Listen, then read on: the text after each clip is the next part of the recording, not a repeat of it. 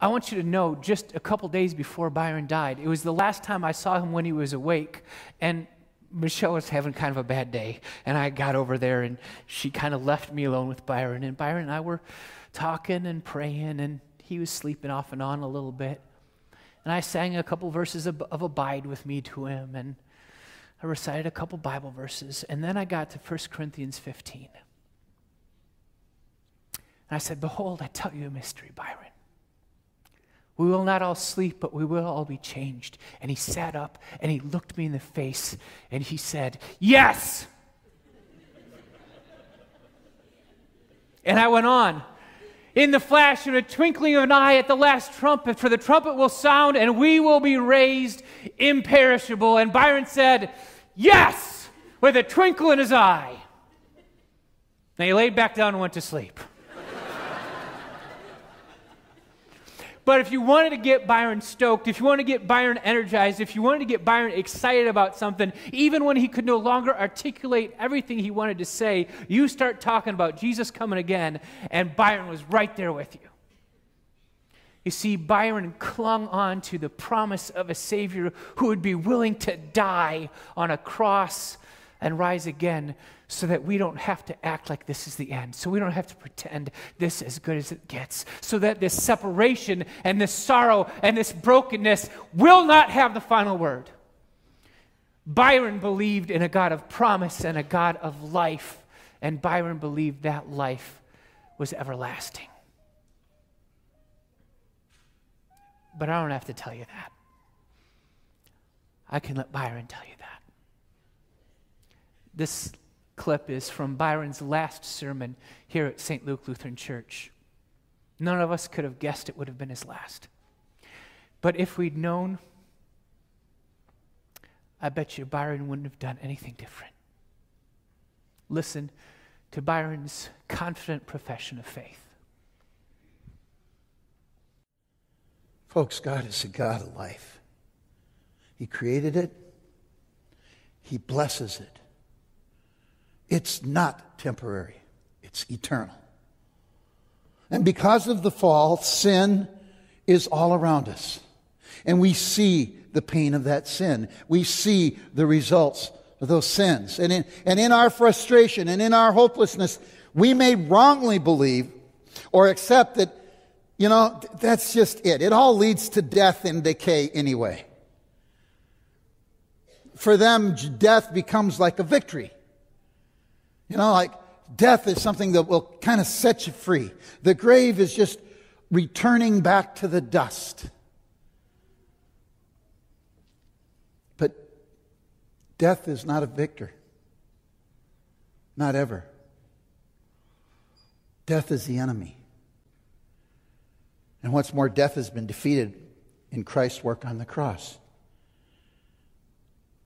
And it will be defeated for all of those who are in Christ Jesus.